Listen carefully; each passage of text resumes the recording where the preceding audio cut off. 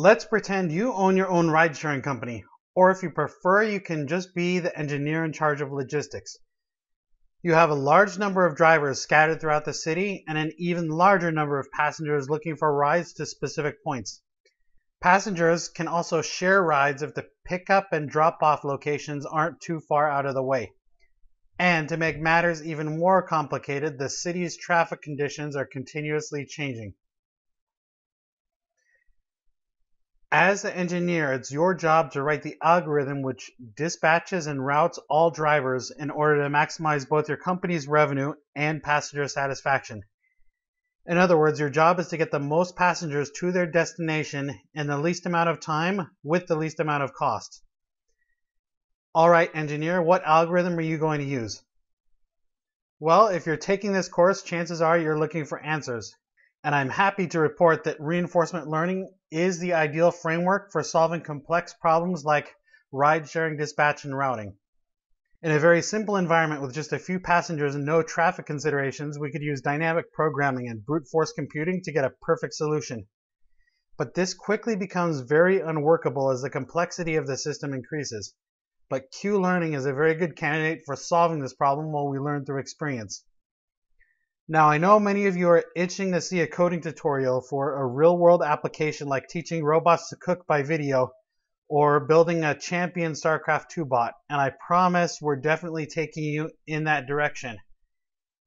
However, if you want any chance of understanding how the advanced algorithms work and being able to tailor them for specific problems, then you need a really solid understanding of the fundamentals. Everything stems from the basic Bellman equation. As researchers attempted to solve different real-world challenges with reinforcement learning, they ran into limitations of existing algorithms. So they started adding workarounds like adaptive learning rates.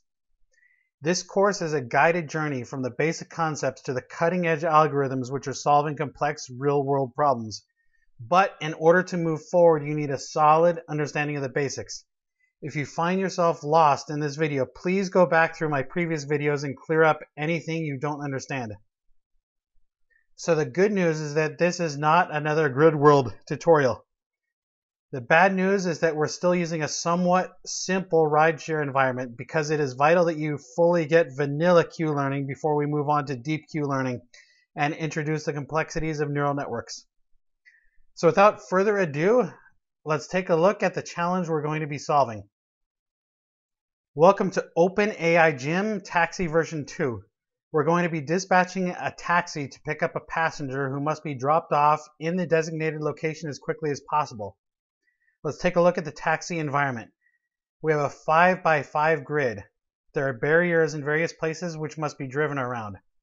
There are 4 locations near the corners from which the pickup and drop-off locations will be selected randomly. There are 5 possible states the passenger can be in at any given time, at any one of the 4 possible pickups or in the taxi. So we take 25 squares times 4 possible pickup locations times 5 passenger states, and that gives us 500 possible discrete states that our game could be in at any given time. Then we have 6 possible actions: north, south, east, west, pickup, and drop off. So the total size of our Q table is 500 times 6, which equals 3,000. The taxi and the passenger always start off in a random square. The taxi must pick up the passenger and drop off at the designated spot. A correct drop off gives 20 points, but every single move that it takes to get to that drop off costs 1 point. Plus, there is a penalty of minus 10 points for every illegal pickup and drop off action. Now, to quickly review, a reinforcement algorithm can either be on policy or off policy. In an on policy algorithm, values will only converge if we continue greedily taking the current best action according to our Q table. In other words, we must be playing the game live as we update our model.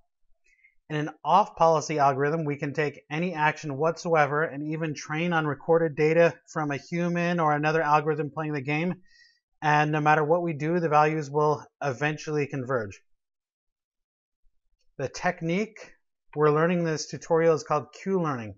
And the primary advantage of Q-learning is that it is an off-policy method. It doesn't matter which policy we follow as long as we play the episodes. But if we were to take only random actions, that would create much longer episodes and our values would take a lot longer to converge. So epsilon greedy is still the ideal way to play since it converges fastest. We have no more need to collect and store transitions for an entire episode.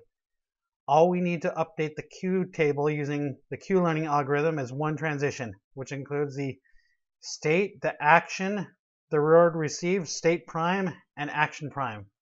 All right, this is also called SARSA.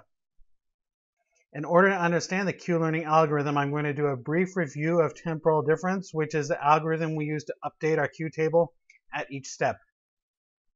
All right, so how can we calculate returns without storing an entire episode and iterating backwards as we did in Monte Carlo? Instead, we can calculate the average return for a state using a blending method. This is very similar to a moving average. It updates gradually. It relies on state, action, reward, state prime, action prime.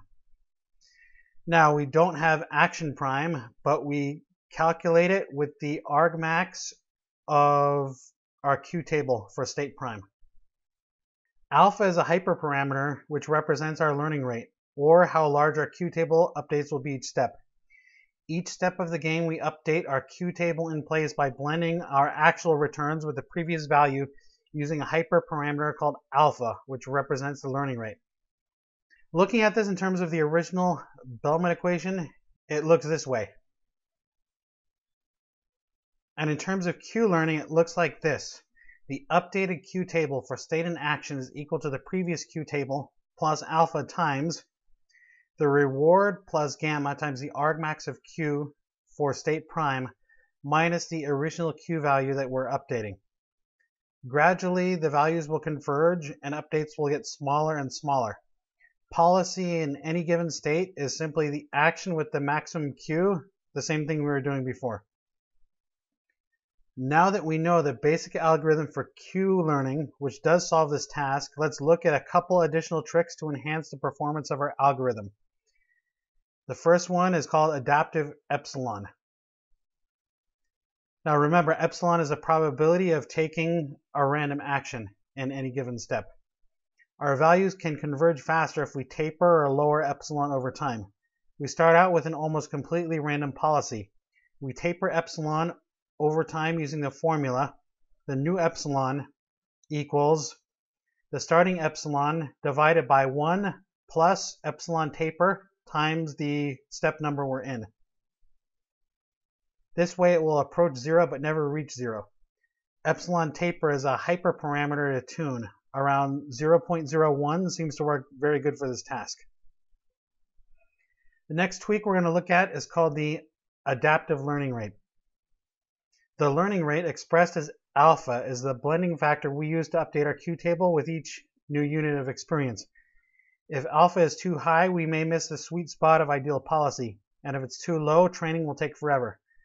A great way to get both speed and accuracy is an adaptive learning rate. One way is to start high and taper it down at each step. But some states are visited more often than others, so a more intelligent way to do this is to count how many times we've experienced each state action pair and taper based on that experience count. The alpha for the given state in action is equal to the starting alpha divided by 1 plus the number of times we've experienced a state in action times the alpha taper parameter. Alpha taper is another hyperparameter which we can tune. For this task, 0.01 also seems to work great. All right, enough theory. Let's jump into the code and see how this works. First, let's examine how to create an open AI Gym environment and play a random episode. This is taxirandom.py. First, we make an instance of the environment. Max steps is the maximum number of steps the environment will permit until it force quits. We're going to track our total reward. First thing we do is reset our environment, which returns the initial state. env.render draws the environment on the screen in its current state. Now we'll loop until the game is done. env.actionspace.sample returns a random action. env.step takes the action we've chosen and returns 4 values: the new state, the reward received, whether the game is done, and some info specific to each environment. We update our total reward and render the new game state on the screen. If the episode is done, we break. At the bottom, we print the total reward. Now, let's take a look at how to implement the Q learning algorithm together with adaptive epsilon and adaptive learning rate. At the top, we've got several hyperparameters that you can tweak. The total number of episodes to play and train on, the discount factor gamma, the starting value for alpha, the learning rate, the amount we taper alpha for each update, the starting value for epsilon, and the amount we taper epsilon each episode. Next, we extract the size of the observation space, 500, and the number of actions, 6, from our environment. We initialize our Q table with all zeros for each possible state and action pair. We create an empty table to track how many times we visit each state. This is purely for tracking statistics. And initialize a table of integers to track how many times each state action pair is updated so we can taper the learning rate. The update Q function is the heart of our algorithm.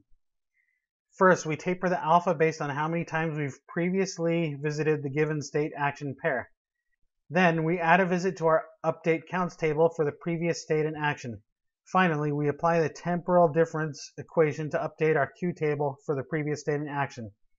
Note we multiply gamma by the argmax to find the highest Q value among all actions for the state prime. We subtract the Q value of our previous state and action. Everything is multiplied by alpha before it's added to the existing Q of SNA. Now, onto the main loop. As before, we're going to track the biggest Q value change from each episode in order to visualize how our algorithm is converging. Each episode, we taper epsilon using the algorithm discussed to reduce the probability of our agent taking random actions. Every 1,000 episodes, we print the average reward and current epsilon. Every 10,000 episodes, we save a checkpoint into the checkpoints folder. All right, now for each step of each game. First, we store the previous state. We add a visit to our state visit counts. We pick an action using the same epsilon greedy algorithm from Monte Carlo. Then we feed the chosen action to the environment and get back state prime, the reward, and whether the game is over. We update the total reward calculation. Next, we update our Q table using the function we previously went over. We track the biggest change and store it in the deltas once per episode. Then, after the chosen number of episodes are complete, we print the average time each state has been visited purely for statistical purposes. Finally, we plot the deltas to visualize how our algorithm has converged over time. I've taken a moving average in order to smooth things out since the data is very noisy. We've saved several checkpoints, so now we can take a look at what the gameplay actually looks like. Each game starts with random positions, so each play will be slightly different. You should have a policy which can play optimally no matter what starting state you end up in. You can see the list of checkpoint files saved in the checkpoints folder. Just run taxirandom.py with the path to one of the files and you can see one complete episode played. A yellow taxi has no passenger. A green taxi has a passenger inside. You can see that by 50,000 training episodes, our taxi is taking very optimal paths. Now, if you want the fullest understanding possible of how this works, I recommend you code it yourself based on the algorithms we went over earlier in the video. I'll be completely honest, I didn't fully understand it until I started creating this tutorial. Coding it yourself will put you well on the way to engineering dispatch algorithms for the next Lyft or Uber. Alright, this is Colin Scow, and I'll see you again in the next unit. Until then, happy coding.